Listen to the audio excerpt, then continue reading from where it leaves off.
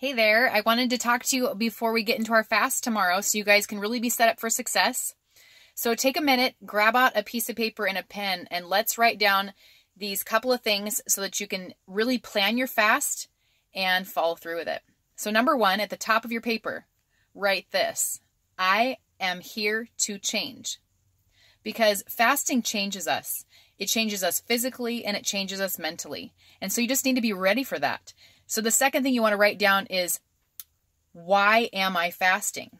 You need to really identify your purpose, because if you don't have a purpose and you don't set this with intention, you're probably going to fall off. You're probably going to break that fast and then go, that was kind of a waste of my time. Why did I even do it? And there's actually proof that if somebody writes down their goal, they're 30% more likely to achieve it.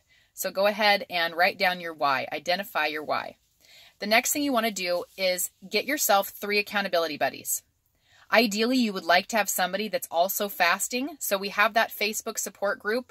If you haven't connected with somebody, buddy up with somebody and say, hey, can I have you as my accountability buddy? Or maybe you have a close family member or friend that would be willing to be a support to you, and you can say, hey, I want to do this fast, and I need you there when I have a moment of weakness so I can have somebody to reach out to and say, hey, I want to eat, tell me not to. So it's good to have a buddy. But have more than one, because you might not be able to reach that one, and then you might not succeed if you don't have somebody to reach out to that's available. So the next thing you want to do is identify any known obstacles that you think might come up during this fast. Maybe it's that you have to go somewhere during your fast and there's going to be food that you usually love to eat, and you're going to go, I am going to smell this and I'm going to see it, and I got to figure out how to not cave. So write down any known obstacles during this 3-day fast. And then you want to write down some ideas for how to overcome them. So maybe it's, going out. Maybe you want to just take some deep breaths and just sit inside, close your eyes, and just try to refocus and revisit that why, okay? The other thing you can do is, do something like go on a walk, go on a hike. Just distract yourself with something healthy, and that will kind of clear your head. I would not advise you to reach out to technology, because that's typically not going to be there unless you're reaching out to somebody through your technology that's going to be your support person.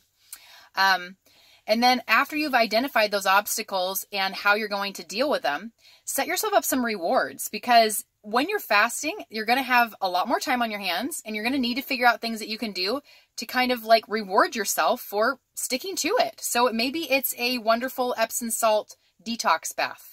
So get yourself some great Epsom salts. Maybe get some with the essential oils in it so you can just enjoy that bath and relax. Maybe you want to schedule a massage. You could also go and do yoga. There's different things you could do. Maybe it's just go get your favorite cup of tea. Do something that can reward yourself for sticking with this and not breaking your fast. And then lastly, be flexible, knowing that we set plans and sometimes things have a way of changing and we have to make an adjustment. So be willing to let yourself change if it's needed. Now, you want to always call your support buddy before you just go, oh, I'm breaking my fast, I don't care, I don't need to do this, and justifying in your own head. You definitely need to at least inform another person that you're planning on making a change to your plan.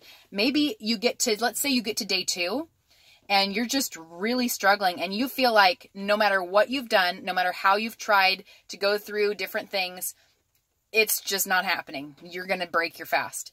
First, if you're going to do that, I would recommend break it with broth. So like bone broth, if you're vegetarian, vegetable broth.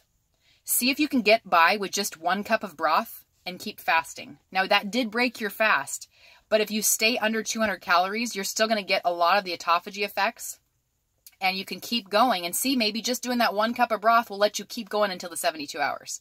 So just be willing to make an adjustment if it's needed. And then the last thing before I forget, make sure that you take a weigh-in, do pictures and measurements, because you're wanting to see these changes. And I'm telling you, even in 3 days, there is going to be marked changes. Definitely physically, but even more so mentally. So I really encourage you, take a minute to journal, write down your experience, and then share that. Either share that on the fasting page group, share that with your fasting buddy, just express how this experience was for you. And that's kind of why I created that Facebook group, because I really want us to have the opportunity to ask questions and to share struggles and to be there to support one another when we're doing this. So if you haven't been added to the Facebook group and you're interested in it, please just put your name below in the comments or reach out to me through Facebook Messenger at Casey or Lane, and I will add you to the group. And if you haven't already, please subscribe to this channel to stay up to date. And I will be doing more videos this weekend to let you guys know how things are going and to kind of be there for you, because I know not everybody is on Facebook. So I want to be here and present for those of you that are only here through YouTube. Awesome. I look forward to this fast, guys. Talk to you tomorrow.